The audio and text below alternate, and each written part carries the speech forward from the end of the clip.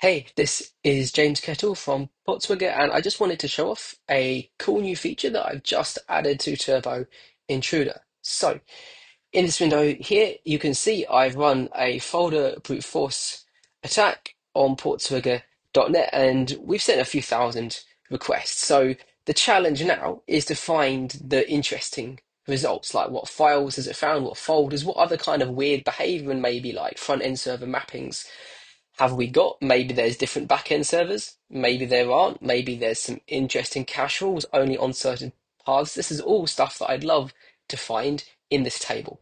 But doing this manually can be quite painful because there's a whole lot of responses here. There's 3,000, right? And the classic approach to doing this is to sort by one column, like maybe the length, and then kind of scroll through and then sort by a different column and so on. But this approach is labor intensive and takes ages. So I've just added a super cool new feature called Anomaly Rank.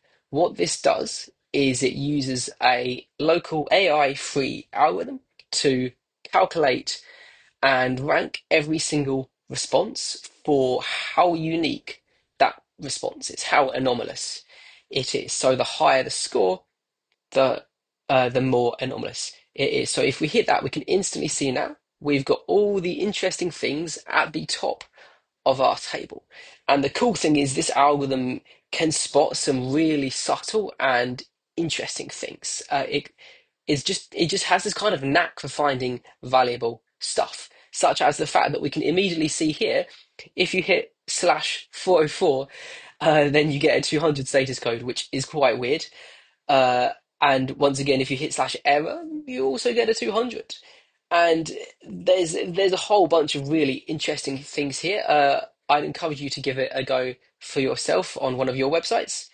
Uh, it can spot things like all the different types of 404 pages, and it just flags them. And basically, when you run an attack like this, the rare stuff is the interesting stuff. That's the stuff that you want to manually look at, and this just saves you a bunch of pain in finding those things. Also, this algorithm happens to be really good for AI because if you give an AI 2 or 3 thousand HP responses, that's going to blow up the context window and it won't manage to do anything useful with that whatsoever. Whereas with this, you just give it the top 20 uh, re- results as dictated per the anomaly rank, and great. Now it's got something that it can actually cope with and it can just focus at looking at the interesting stuff. So yeah, I hope you find this useful. Turbo Intruder will actually now sort by this column by default when the attack finishes to reduce the amount of interaction you have to do, as you can see here. But if you don't like that, that's fair enough. I understand that. So in the code, you can use table.setOrder and then it will automatically sort by any column that you'd rather it used. Hope that's useful. Let me know how you find it. Thanks for listening.